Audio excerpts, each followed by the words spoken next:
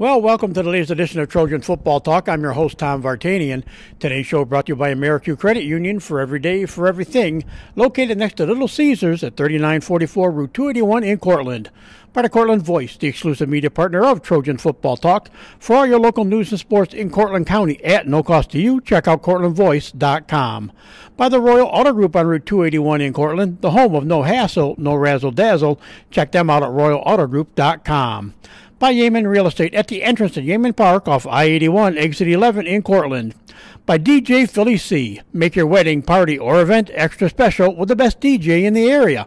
Contact DJ Philly C at 607-745-4346. By Nikki C's Hometown Pizzeria and Meatball Shop on Route 281 next to Hobo's in Homer. Find them online for fast, secure ordering or call 607-749-5300. They have a unique menu with dietary-specific options. Nikki C's, your grab-and-go specialists. By Graftex, located on Elm Street in Cortland. Founded in 1984, they provide custom screen printing and embroidery for teams and local businesses. Graftex continues its dedication to servicing customers' needs for innovative graphic designs, custom and printed apparel, and quality service. They are easy to contact at 1-800-417-7791. By Seven Valley Agency at 18 Tompkins Street in Cortland for all your personalized insurance services. Give them a call at 607-753-1821 or check them out online at sevenvalleyagency.com. Seven Valley Agency, where your money matters, our advice counts. By Isaac Merker Studio, handling all your photographic needs in Central New York since 1982 at 74 Hamlin Street in Cortland. Give them a call at 607-756-0849 or check them out online at isaacmerker.com or on their Facebook page. By M&D Deli, located on Central Avenue in Cortland, open Monday through Friday from 7 a.m. till 3 p.m. M&D has breakfast sandwiches, bakery items, and daily lunch specials. They are also available for catering. Check out their Facebook page for more information. Stop by or call 607-753-2GO. That's 753-8646, and look for their new food truck in the spring of 2022. By Crop Growers LLP, the first choice in crop insurance located in Homer. Contact KC Slade at 607-591-2460 for more information. And by the First National Bank of Dryden at 12 South Main Street in Homer. Safe, secure, and locally owned for all your banking needs. For more information, stop by, call 607-662-4179, or check them out online at drydenbank.com. Well, once again, we're talking to head coach Gary Podsiedlik, and it was, well, let's put it this way, mission accomplished to the point when you start a season, you want to get to the Dome. Well, the Trojans have done that off their 62-49 win over VVS. And typically, it was a close VVS game, but not kind of, the defenses didn't have quite as much to do with the who went on as the offenses did, but Coach, was kind of, like we said, you only had, 2 wins coming into the season against VVS, and you beat them twice this year. First time ever there the second week of the season. That was at that 30-21 game, right. And but now the more important one, the rematch, is where that kind of takes me back to the woman I talked to on the way. Well, at least they didn't put up 62 points against us. That they were worried about that in that second game of the year because it was their first game in year second. Right. Well, the 62 points came in the sectional game, and but it was a wild game. But even that score doesn't indicate how close this game was. Yeah, it was absolutely a close game. I had mentioned to some of the other media people who had asked to interview me earlier in the week, and by the way, thanks for having me. But the deal was this. Somebody said, predict the score, and I said, this is going to be a back and forth. Maybe the team with the ball last wins. I said that on Wednesday. And I also said if I had to predict a score, 50-40. Both of us have players and players who can dominate on the offensive side of the ball. And I said I could see us struggling to stop each other. I said I'd predict 50-40 Homer win. And I wasn't right, but it was a more realistic picture than I think most people would have thought. Now, certainly not happy with what happened on D, but again, you got to remember we're coaching high school teenagers.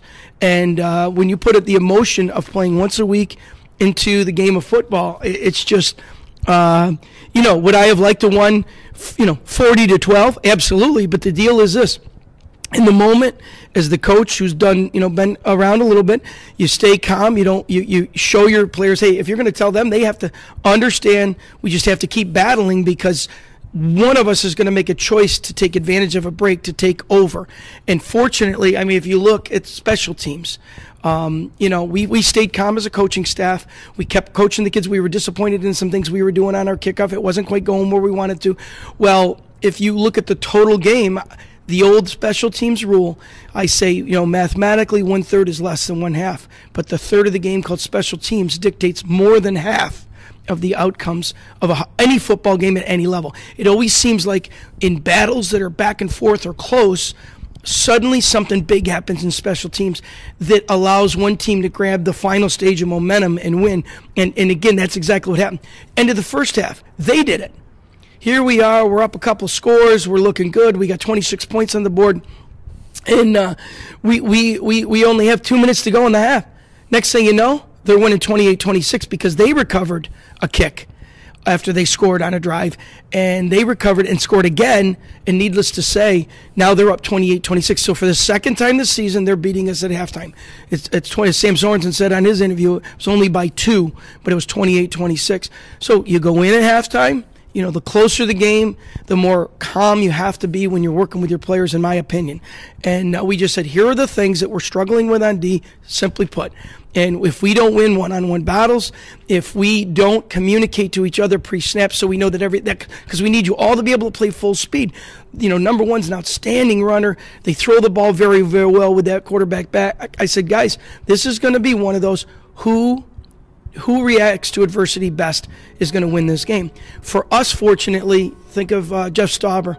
Week before, he had a mistake in the game that, he would make 1 in 100 times, and he felt so bad, and we said, no, you made a mistake because you were out there on the field. You didn't do it on purpose, and your teammates had your back. We stopped them. Well, who comes up with the huge recovery? Not a planned onside. It was just a kick it to the open area thing, hoping maybe they would mishandle it. Well, he flew down the field, he covers the ball, we score, and suddenly that slams momentum in our direction. And for the rest of the game, we controlled it in that fourth quarter, put up, 22 points in the fourth to win the thing 62-49. So, that's the excitement. It's the excitement of football in general. But when you're talking about teenagers that are just playing because they love the game, you couldn't ask for more. Even the VVS coach, who didn't have a lot to say after the game other than good game, he reached out the next morning and said, man, do you have a nice team? Because everybody knows we don't have the talent level that we had in the spring. We don't have the talent level we had at the beginning of the season. We thought, when you got the most probable all-CNY player of the year after the VVS game 2, not able to play. And we got another young man who is be an every down player for us somewhere, going to have to sit this season out to get 100% healthy for basketball. We're doing, our players are playing their butt off and doing a great job of making reality out of the team concept. When you play like a team, in this sport, this is the one sport you can overcome superior talent. I believe 100%. There were a couple athletes on that team, number 1 and number 22, that we don't have anyone that talented on our team. We do not. And they were big, strong in the line of scrimmage. And, we look the same on paper. We've got 19 seniors. They got 19 seniors. It was a match like I think it was Spectrum News or News One now they call themselves, whatever. They made this their big, this was going to be their slugfest of the week and their matchup of the week. I forget the grand name they give it. But so, it's just a fun night, ultra fun for Homer because we came out on top. And as I said, their coach reached out to me the next morning with a note and just said, you have a real nice team. And he did ask for a favor, though. He wanted our film because they had some camera issues. Our cameraman actually helped them fix their camera. And so they got it, but they didn't get the whole thing. So we shared with them the film. So they have it for their archives, for prep down the road. And, of course, unfortunately, the bad part about it, did get a little bit chippy near the end of the game. Yes. Got chippy. They had a couple ejections. I think when the fact that they knew they weren't going on, a couple of the kids got ejected. Yep. But as intense as it was, and of course Gary was pretty animated on the sidelines more than I've ever seen him too with the officials a few times. Which when Randy and I often talked, comparing some stats and different things, we're just going like, how did we go from a 1st and 10 to a holding penalty to a 1st and 10 again when it should have been like 1st and 16? And the referees, they're good, some good guys, but they weren't quite on point with some things. But in their defense, here's what's happening: it's a mixed crew. There were 3 Syracuse chapter officials, 3 Mohawk chapters. In the semis and finals, you do a mixed crew. It'll be flopped in the dome. It'll be 3 Mohawk, 2 Syracuse. That is the biggest advantage of being being the number 1 seed over the number 2 seed in the Dome, that board will supply 3. So they're not used to working together, even though it's still officiating. Yeah. The reality is that the holding penalty is a spot foul. Yeah. So it's conceivable if you held, let's say that you ran the ball 20 yards downfield, and it was 2nd and 4. Yeah. All right, and there's you gained 20, but at the 16-yard gain point there was a hold. Yeah. You could mark it back; it'd still be first down. Yeah. And that, I think, to be honest with you, where the flag was, I don't know if they picked it up and forgot where it was. I think it really should have been not 1st and 10, but like 1st and 13 or something like that. Yeah, it was 1st and 16. It should have been 1st and 16. Because they threw the flag at the 30 and it back to the 20, but it came 1st and 10 at the 20 instead of 1st and 16. I hate to admit it. I think that was, I hate for them because it wasn't intentional. No. I just think they either picked their flag up and didn't remember where they put it. Yeah. So we did gain a little advantage on that. Again, it was still first down and right. 1st and 16, 1st and 10. The proof is in the pudding, right? When you taste it, you would have got the proof in the pudding is a taste. Yeah. How many times did we punt Friday night? None. 0. They only punted once. Yeah, and the only thing that hurt it, the only drive we did not score on, if I'm not mistaken, young Coach P pointed out to our players at half, guys, the only drive we didn't score in this half was the one where we ran out of clock at the end of the half. So understand, we said this during the week, when we look at this, we're evenly matched, guys, but ultimately the team that can stop Homer this week is Homer. You talk about the emotion. They have an outstanding, they got a great roster like us, 34 kids. They got 19 graduating, but they got 15 coming back. We got 14 coming back on ours. So we're going to be okay next year. We're going to find a way to play good football, these two schools, But that class at VVS and our class at Homer are two classes that many people would have predicted, hey, they could be in the Final Four of Section 3. And, that's what we just taken as the next step to our second primary goal. We said we want to be league champs. We respect the fact that we have a division we want to win. And we were league champs. That was significant goal number 1 in the win-loss category. Goal number 2 is to win the Section 3 crown again. And we're there. Now we got to do the work to get the job done. And if we earn that goal, then goal number 3 is let's win a New York State championship on the field with the tournament in place for the first time in school history. But we can't worry about that. Right. And again, I want to clarify one other thing. I get frustrated, and I know I mentioned this on a previous podcast. Our kids are in the States right now. This is the state tournament. We actually, depending on the level of football and how many schools there are, Class B in the tournament has 64 teams enter the tournament. No, that's not quite right, 60. Because Section 4 does not do a quarterfinal round. Right. But so the minute you enter that quarterfinal round, you're playing for the state championship.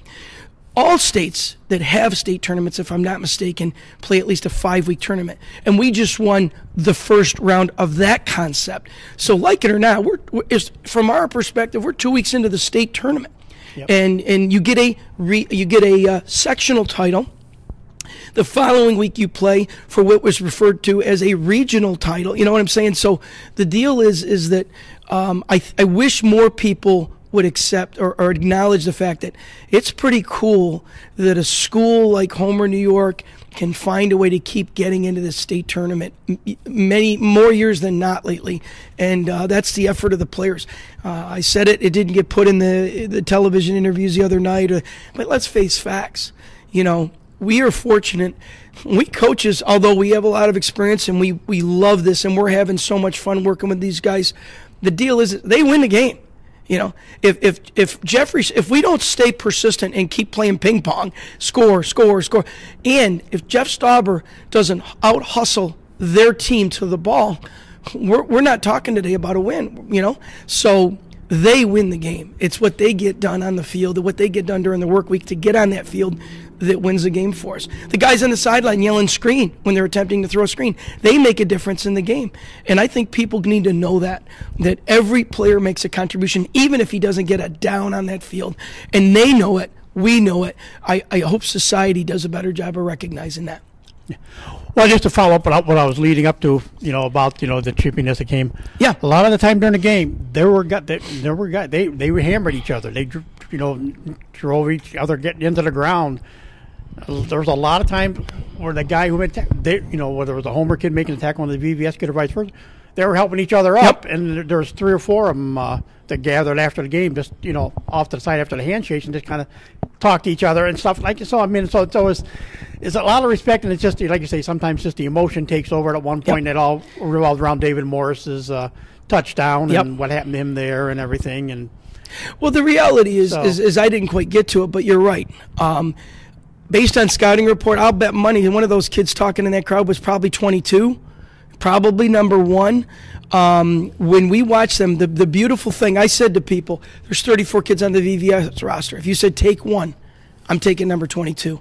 He's an impact player who plays with heart on every phase of the game. He's their punter. He's their return guy that is, the kid that can count on to make the big hustle play.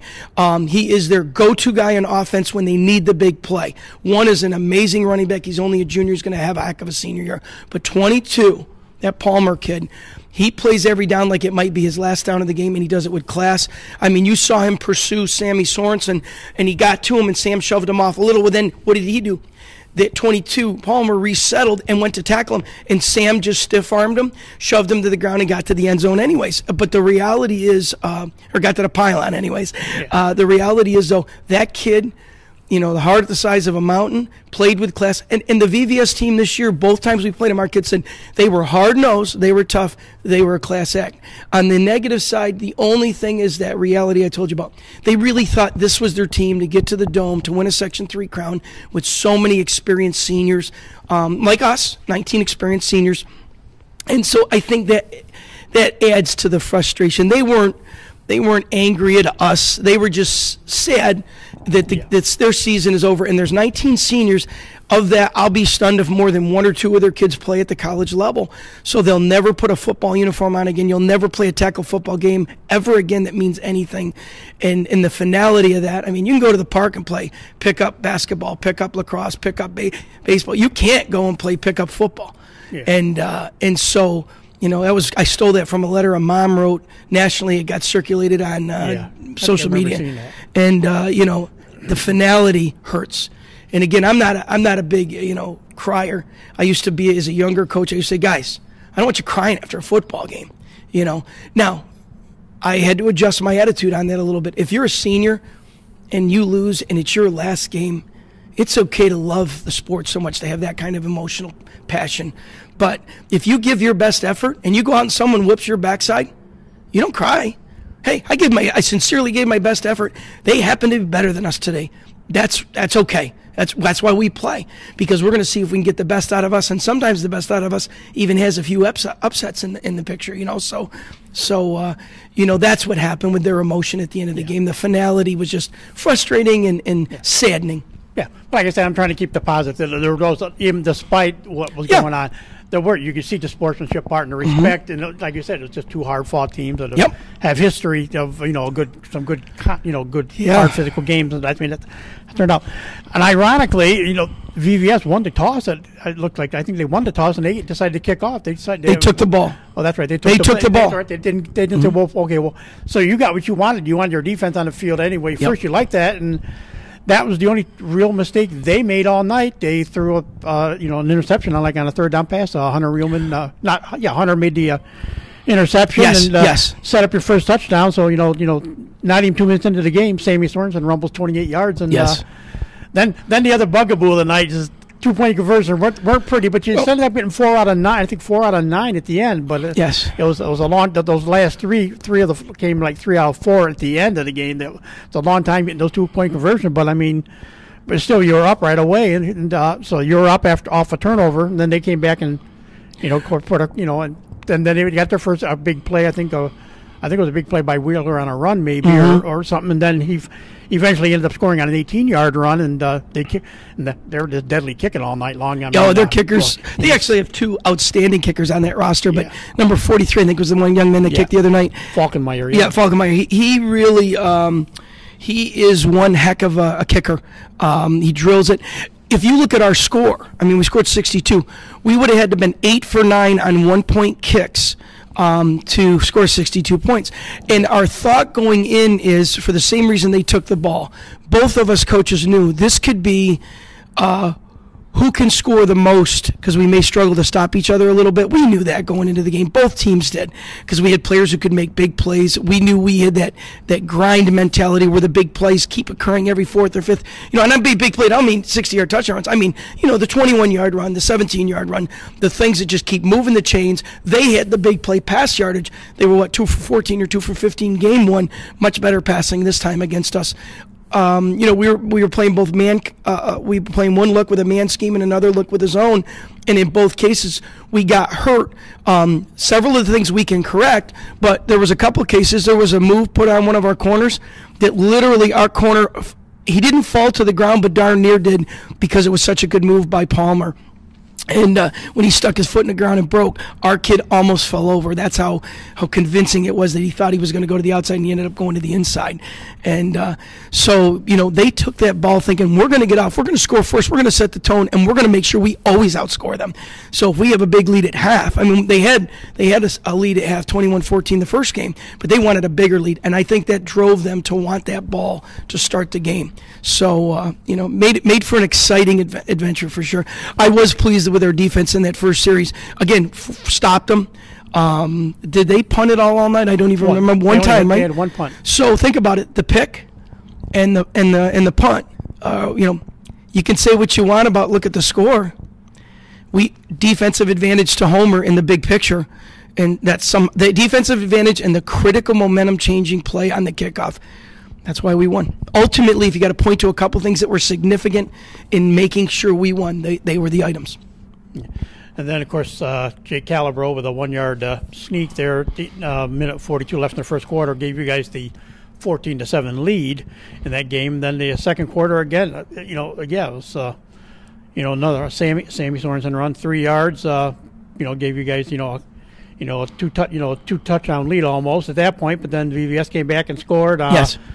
Just a short 6-yard pass. This one from Whitman to Palmer. That was a short one for 6 yards.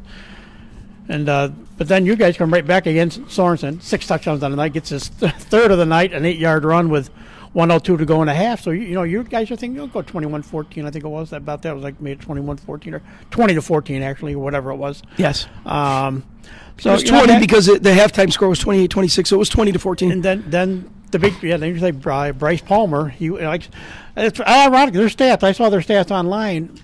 I got a couple guys, different numbers, couple different guys, but they have about pretty much yardages were dead on. But like you said, that Bryce Palmer, he caught 9 catches for 199 yards, and all 4 touchdown passes were to him. And he hooked up on that 56-yard one. With 45 seconds to go in the half, and you go, so that it's going to be a little bit closer at halftime. And then the only mistake we made all night, Homer made all night, and I don't think it's been so much a mistake because the rest of them they kind of did that all night long. The Homer guys, the return guy, waited for the ball to come to him.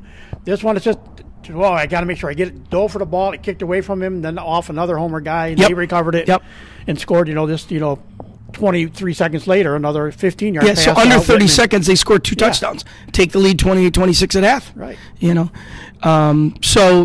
Again, that's why you play it. The only people that don't make mistakes, I said, are the ones who don't get out on the field. Right. Us coaches made mistakes. We admit them at halftime. We say, hey,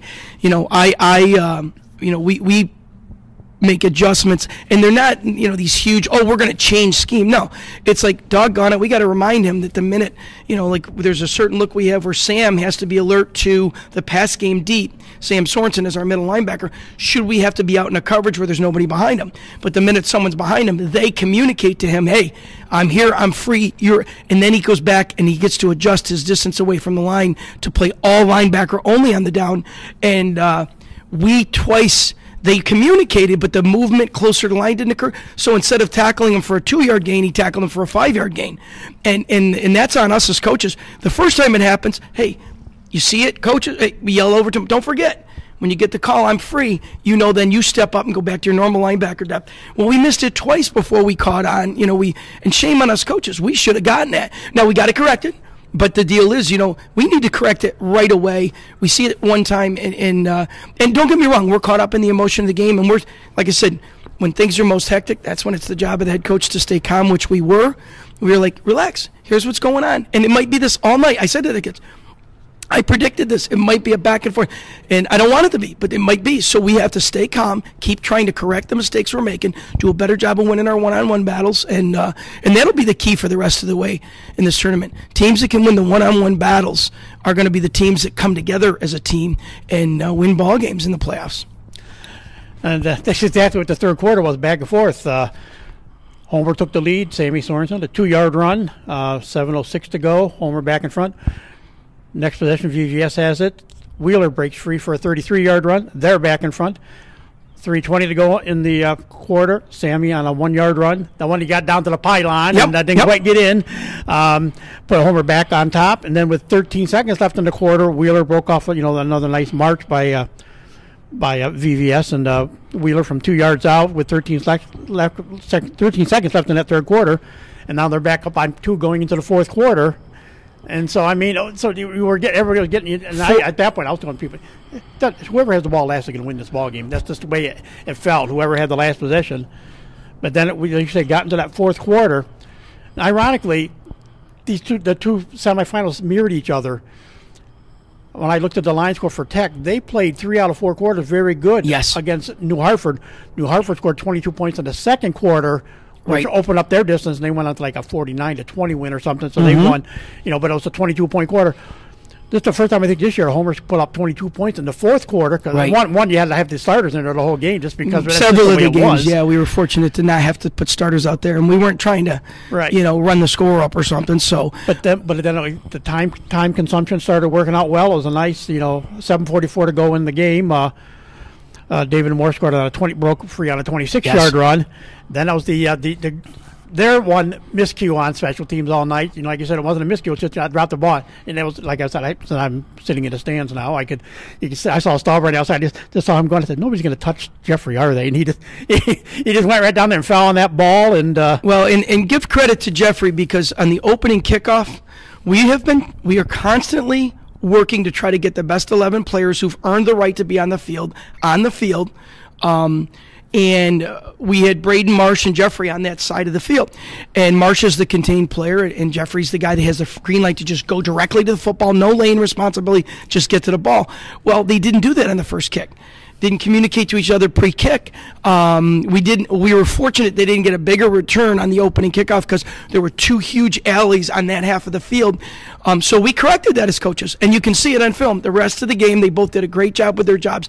And Jim Whitten said to Jeff Stauber, guess what? Now that we got this right, you're going to get one of these. You're going to get one of these open space kicks. And sure enough, he did in that fourth quarter. And that was the final significant momentum changer that got us through the win. And that led to the 6-yard touchdown run by David Morris, just 39 seconds after his previous touchdown. And then that's when he got hurt on. And hopefully he'll be available. I know he came out.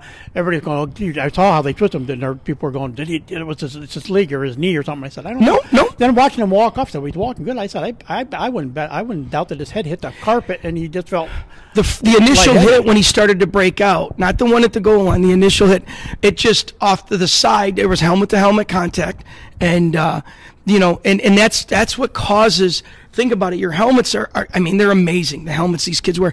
And guess what? The concussion rate in football at our level is unbelievably low, maybe never safer in the history of the game because of the way everyone's teaching tackling. But it just so happened in the heat of the moment, the VVS kid's helmet right smashed into the helmet of David, and I think that made him a little bit, he didn't know it at the moment, he just kept running the ball, but when he hit the ground, he's like, oh shoot, I'm a little dizzy here, and so we were going to be ultra careful, ultra cautious, and respectful of concussion protocol and all that. So, but David felt great yesterday. He went to a visit to Alfred State University. He'll get evaluated on Monday, and it'll be up to a doctor to say that A, he didn't have a concussion, or B, if he did, then we go through the protocol, and if there's no setbacks in the week, he'll be able to play Saturday. But we will make sure 100% that the protocol is followed, because you don't ever, they're young kids. You don't ever want to take a risk, that would be unnecessary. And but it was great to hear him. He loved his college visit. He had a lot of fun. Alfred State is where he went and visited yesterday, and I have my brother went there, and he kind of said a lot of the same things I remember my brother saying back in the early 80s about the place. So I was happy for him that he had such a good visit to Alfred State yesterday. So with 7 minutes to go, Homer, got, the 2 straight touchdowns, gives you that little cushion you needed. Yep. VVS, no quit. They came down 5:25. Again, a 20-yard pass this time. Whitman to Palmer.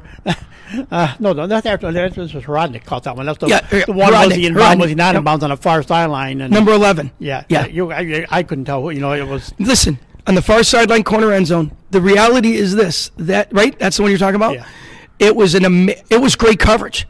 I love it when people say, "Oh, we didn't get beat." It was beautiful coverage. I mean, that was a major league.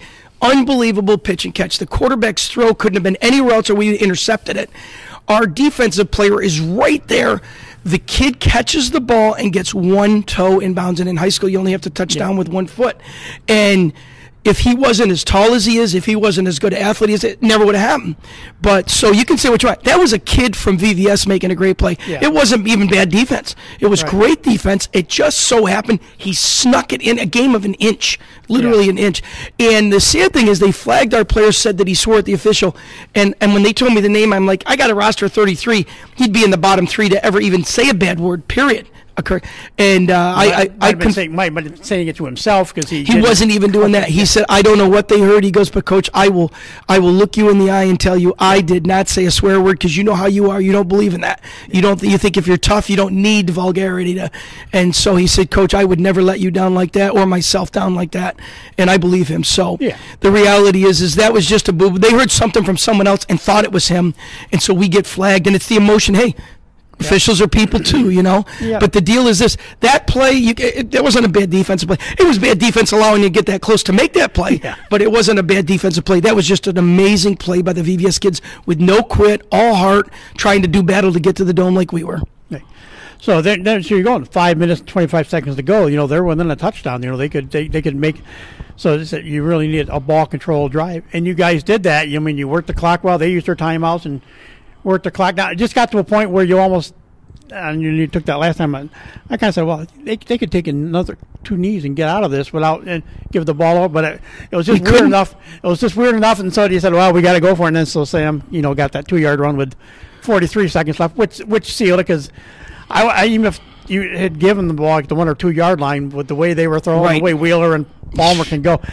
Another thing you want to see is the 98-yard touchdown pass or something, which they would be capable of with their talent. So you didn't want to see. There's nobody on the field as good as number 22 for VVS talent-wise, and effort and energy, and you put it all together. That package. He was the best football player on the field that night, and the only guy you might be able to say could compete with that is probably Sam Sorensen. But that night, Delaney was the MVP of the game, even though they lost, in my opinion, as a head coach, looking at football through all these years. I will say this. You got to give credit to George Schneider, David Podsiedlik, and Tom Cottrell.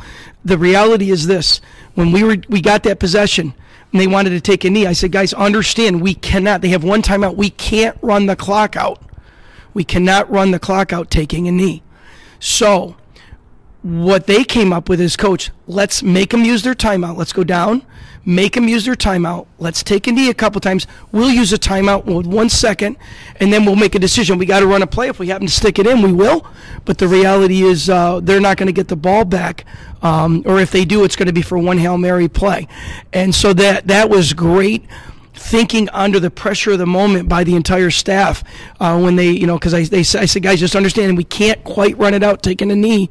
So we got to have, and that's when George and David and Tom, who all talked to each other on the headsets, they said, here's what we should do, coach. And I said, you guys are on the mark. I'll keep my nose out of it. And they did an amazing job of working that clock down to next to nothing. And, that's a pretty thing. I mean, those are the things that folks you never know if you'll ever get into that situation, even if you coach for 20 years and the experience of those guys and the positive communication under the stress of the moment really came through for us. And what more can you say? I mean, I'll talk about VVS a little bit again. Like we said again, the quarterback Whitman. The ball only hit the ground once in the 14 pass attempts. 12 of them he completed. 12 for 14 for 269 yards and a 4 touchdowns. You mean as opposed to 2 for 14 in game 2? Right. And one didn't hit the ground because that was the interception. The first one he threw was the interception, but then he completed. He completes after that. He completes 12 out of 13 passes. Yes. And again, Palmer was their lead, had 9 of those catches for 199 yards. Where again, very efficient passing game by Jake. Two for 4 for 18 yards there, just kind of thrown in there. But again, it was 69 yards on the ground, 69 carries last night. And how many plays did we run? I forgot. 73 altogether. Pushing 70. 73 altogether. Yep. And that was the first game. Same thing. We were like 66 or 68 plays in that one. And how many did they run? They ran, let's see, it was less. Yeah, they ran less. It was because they had the bigger plays. 22 and 30, so that's like 36. They ran 36 plays. That was a big difference. Again, it was not so much the number of plays, but they were quick strike. Right. But again, it was ball possession. The first game you held the ball 37 minutes. This game you guys had the ball 33 of the 48 minutes again, so you had the ball more. But again, thus, Jake is 2 for 4 passing. All Jake Calabro is a winner. Yeah. You know, he gets the big picture. He's a class act. He is our rock. He's our steadfast rock that says, you know what? What's most important is we as a team have fun doing the things right together to win. And that's our recipe for success. It's not, it's a no-brainer when you look at the makeup of our team. And again, they ran for 178 yards, and of which 120 of them went to Mr. Wheeler. On my stat sheet, they had him for a few more, but the total yardage was about the same. Yeah, I mean, the kid over 150 receiving yards in high school. Yep. I mean, that's impressive. I will tell you, you look at Whitman, number 10. I liken it. You remember our Marcellus game, don't you? We scored 41 points in the first quarter. Well, guess why? Because we had practiced for 3 weeks, and we had 2 quarters of gameplay against Cortland. So we came out so hungry to play. That young man hurt his knee against Fonda Fultonville. One of his teammates got thrown into his leg, and so he came back this week. He was hungry to enjoy the moment. And again, with him, he's a senior. He knew. And it just shows you the power of emotion, instead of being 2 for 14 or 15. I think it was 2 for 14 in the first game. He was 12 for 14 this week. Yeah. And it just shows you that, the kid who's got talent and a kid who's got a positive attitude said, I am going to cherish the opportunity I got, and he did. They just did a great job. Well, we mentioned, we said he wasn't, in the pregame, we said he wasn't most likely going to play, and then all of a sudden, but yeah, like you said, that power of a senior, in that game he knew they needed, he played like an all-star. But again, I had thought about saying to the team, understand if there's any way number 10 can come back, he will. And I didn't say that to the team during the week, but at the same time, once I saw him warming up and saw he might play, I said, guys, just understand, we're prepared. We played him week 2. We know who he is. We know what this team is. What they did is threw the ball effectively, so they didn't go to the Wildcat like they did the week before. And we had to prepare for that because, if he didn't play, that was going to be the core of their offense. But because he did play, they went back to their mix of pass and run.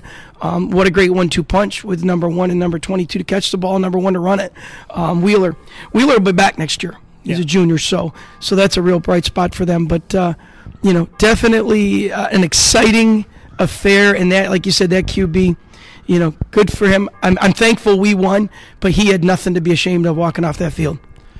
Well, we said 69 carries on the ground, 492 yards rushing, and everybody kept going, oh man, Homer's offense will suffer. And we've talked every week, well, it's been a kind of tailbacks by committee, fullback by committee, whatever needed to get the job done. Well, all he did is give the Sammy Sorensen the ball 30 times. He runs for 226 yards and 6 touchdowns. That gives him 14 touchdowns the last 3 games, 12 rushing and the 2 on defense. Pick 6 in the fumble with scoop and score. So the offense hasn't struggled too much without Logan, but Sammy stepped up. David Morris, before, even though he got dinged up there at the end, 18 carries for 104 yards, got a couple touchdowns. That guy I thought made, other guys made the difference. They had a combined 18 carries. Andrew Lynch, 7 carries, 56 yards. Will Dady, 5 carries for 24 yards. And Hunter Reelman, 6 carries for 81 yards. They all made a difference. So those guys threw together a nice number of yards between them behind what David and Sammy did. Look at what you said. We have 5 significant ball carriers, and we rushed for 500 yards, so an average of 100 per guy. And the truth is, again, this is a team that's bought into the team concept. And this is a team that knows, like Will Dady, in the spring, you talk about leadership, and that's why it's cool he got an honor this week. You talk about leadership. Will Dady is a center in the spring because we have to have a center because our center, unfortunately, couldn't play in the spring season. Will Dady is a tight end, always will be. Well, Will Dady's in tight end all season. Well, suddenly we have some, we lose Logan. We have some other issues in the backfield with health. And here's Will Dady playing fullback for us. He doesn't care. Coach, tell me what we need. I'm going to do my best I can to get it right. And that's why we're going to the Dome to play for our second major goal, the Section 3 crown, because of the unselfish attitude of our team from top to bottom. And that's got to continue if we're going to find a way to beat New Hartford. Like we said early in the season, couple games in, after that VVS game, you got Logan Peck with 391 yards, leading the team with rushing. Now the team, and I don't think number. Didn't figure out the numbers without him in the lineup, but to date, 2,900 yards even now on the ground. In 8 games. David Morris, 72 carries, 729 yards, averaging just over 10 a carry. Sam Sorensen, 76 carries, 724 yards, 9.5 yards, pretty much a clip. So you got two guys, conceivably, if they could have a good game against New Hartford and a win, get to a regional game, a couple games, two guys that are within 250 yards of 1,000-yard seasons. If you can make it past the regionals or get to the regionals, that's just amazing. Considering everybody was talking about how Logan's going to be the big guy. You could technically, there's two guys that could hit 1,000 yards, maybe. I've had the privilege of being around a long time. I'm going to tell you, and I am convinced, he was a first-team All-CNY in the spring. He would have been a first-team All-State kid in the spring if we had such a thing. Logan Peck, if he had not suffered his misfortune, the reality is I would find it difficult for people to not agree at every level of football that he is the All-CNY football player of the year. That's how much talent and ability and effort he put forth on the game field, and we don't have that guy. And a lot of teams would say, oh, what are we going to do, and we just said no, the Jake Plunkett theory. This is the ultimate team game. And with the ultimate team game, if you are sincere in your belief in that, you can overcome anything. And our players, thanks to their effort, we're overcoming a lot of things, and we're doing a great job. And it would be really cool to see those guys. Wouldn't it be nice to have a couple 1,000-yard rushers? I mean, 2,900 yards in an 8-game season? I don't care what level of football you are, unless you're playing 8 games and 7 of them against awful opponents. That doesn't happen. Right. So great job by the players and our offensive staff and our whole staff. Jim Whidden running that scout team each week so our linemen know who to block, how to adjust to stunts, how to adjust to line slanting. They jump around as linebackers. We don't do that a lot. We don't dance and try to intimidate with movement. That team did. So Coach Whidden's putting together that scout defense for us. And it just makes for exciting football for us. And of course, Bryce Hoffman. Hey, I get to be a kickoff man, and again, there was some depth on the kickoffs all night. So yes, he felt like it's kind of fun. That's the only thing anybody kind of wonder. Well, he kicks that good. Why wasn't he kicking extra points here and there or trying one? But like I said, it's well, Dalton is going to be our PAT kicker field goal. Yeah, I mean Dalton hit one in practice the other day that if we had lined it up, it was like if I remember right, it was like a 28-yarder, but it would have been good from 40. So he's getting better and better and better. We just felt we were going to need so many points the other night, and we felt like in the worst scenario, if we're 50% or slightly over, we have more points than we would kicking 100%. Right. And that puts the pressure on the coaches when you go for 2. It's a fault of the coaches if we don't convert. The missed kick could be the fault of the kicker. And so when you're given the choice to make the tough decision and the harsh reality be in the kid's head or in our head, it's our job to assume that responsibility. So that was the mindset, because we knew VVS was a talented team, a lot like us. We knew there were going to be a lot of points scored, so we needed all the points we could get. But Bryce Hoffman, he had that injury where he'd broken his leg in a couple places and had to be rebuilt in the spring and lacrosse season, and he came back unbelievable. I mean, he was committed all summer. He was, even with a scooter and a boot on, he was lifting weights with his upper body and doing one-legged bike work and things to get himself in shape for the football season. And the minute he got released, well, he hurt his thigh. Just prior to getting released, he'd come down on his own to kick, and he'd hurt his thigh. And so we consulted the training staff and the doctors, and they said, ideally, because that's such a strenuous activity, when you rip your leg through, you're pulling on that thigh muscle. They said, let's get him playing football on both sides of the ball, because that's the kind of kid you're telling us he is. And then give him 2 to 3 weeks. We could have started kicking him a week ago. It was on me. I didn't really say, coaches, let's do it until it was Wednesday of last week, and I said 2 weeks ago, and I said, no, we're not going to put him in that spot. Let's do it. We'll make the commitment for the semifinals. He's going to be, if he can do it, he's going to be our kickoff guy, and that gives us some depth in the kicking game. So yeah, we'll take it. And defensively, rather interestingly enough too, and a lot of it wasn't, we've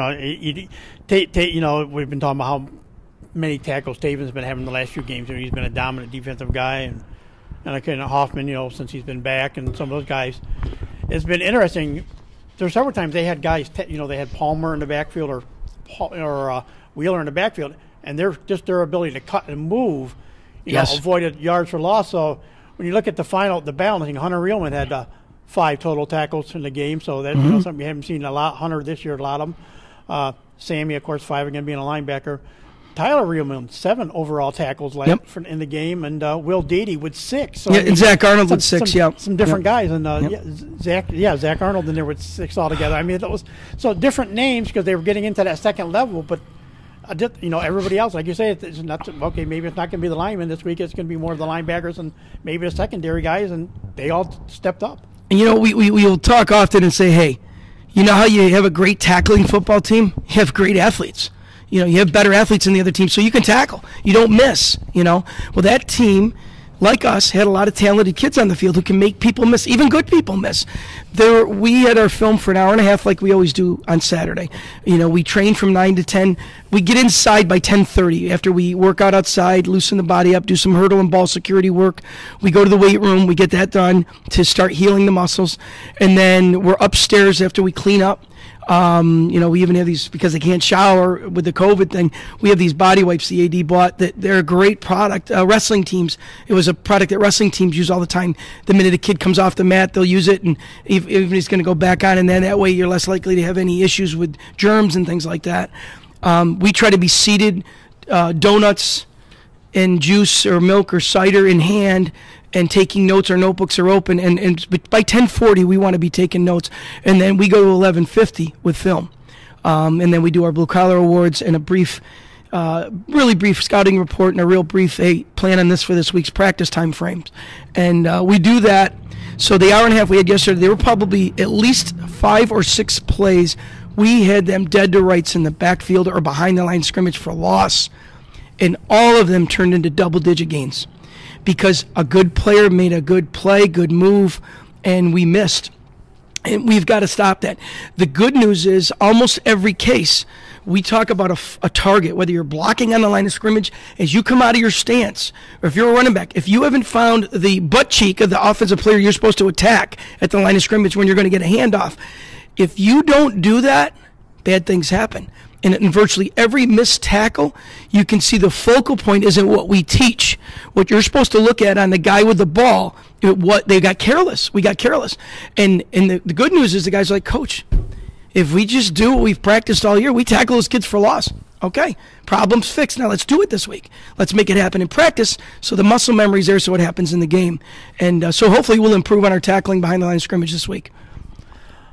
Well, we covered a little bit of everything here. Like I said, we spent 15 minutes just talking about sportsmanship and all other things. But like I said, there are no slams on anybody there. It was a great high school hard-nosed football game. The way it went, and now we said it's the.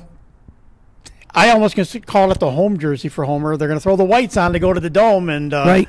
He had a very good record with a white jersey on in the Dome overall. So I mean, that's not the bad thing to wear the white jersey. No. And it's going to be fun because it'll be a 3:00 kickoff on Saturday in the Dome. Kind of a primetime game. New Hartford hasn't been there in 13 years, so they're going to be jacked up there to go. It's not going to be a Caz. It's the Trojans and the Spartans, right? Not VVS. It's not Caz. The Dome, like you said, it's going to be New Hartford, a new face that has waited 13 years to get there. So should be a lot of fun on Saturday. Coach Kramer and his staff have done an amazing job since he come out of the college ranks to come back to his hometown area. He was an Oneida guy. Great. I got to coach against him when he was a player. And he and his staff have done a tremendous job. They got a lot of experience on their staff at multiple levels. And because of that, you can see how their team has done what ours has. It's bought into the big picture. They've bought into the fundamentals. Without fundamentals, I don't care if you're talented. Without fundamentals, that'll be the difference in a game. You lose, you shouldn't. So they're doing a great job over there. I'm hoping it's half the game it should be, because the reality is that, again, nice senior class over there. This should be a rematch. We should have been playing for the Section 3 crown in the 2020 season, but then this silly COVID thing hit. And it's not silly, it's a serious thing, but it hit. And I was thankful as a coach for my senior class of 2021 that they got a half a season, because it would have been sad for them to never get on the field, because everybody knew going into 2020, barring some tragedy or a massive code violation within the school, New Hartford and Homer were going to play in the Dome for the sectional crown in 2020. It didn't happen, but it's kind of okay that here we go.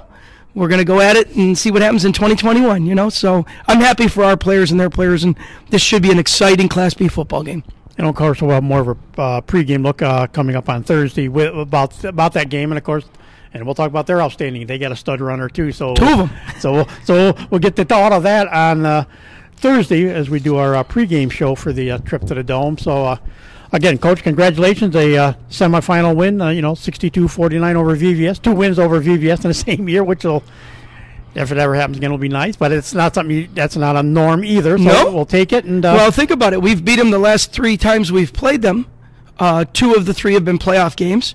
And we've only beat them 4 times. They've beat us 7 in the history of the 2 schools.